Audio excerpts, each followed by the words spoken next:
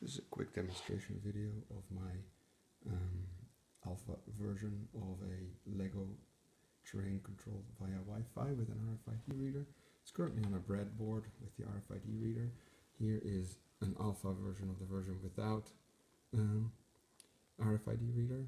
I have it on a print board, and the controlling unit that contains the Wi-Fi connection is the Spark core over there. That fits on here.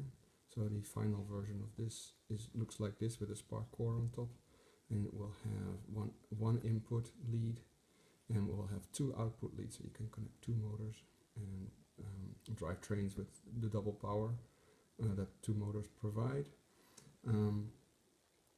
Basically, the way this works is that I have a talent session here where I can talk to the train.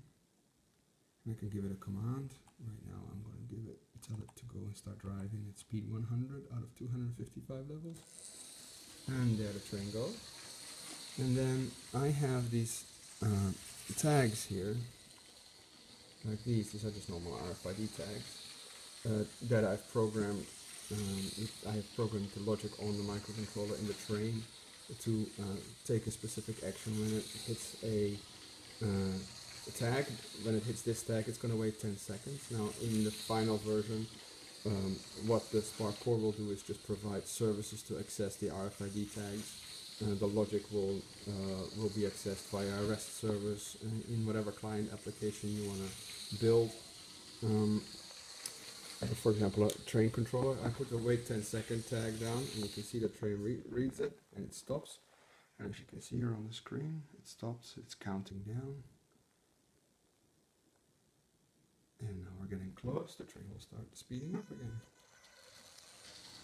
Similarly, there is a tag here that says reverse on it. You see the reverse tag. I can put this tag down. Train will hit this.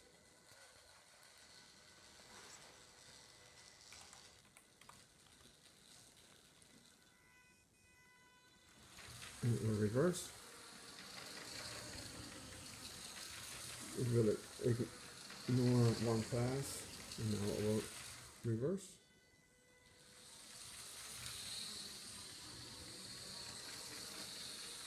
And here it goes over it, and it reverses.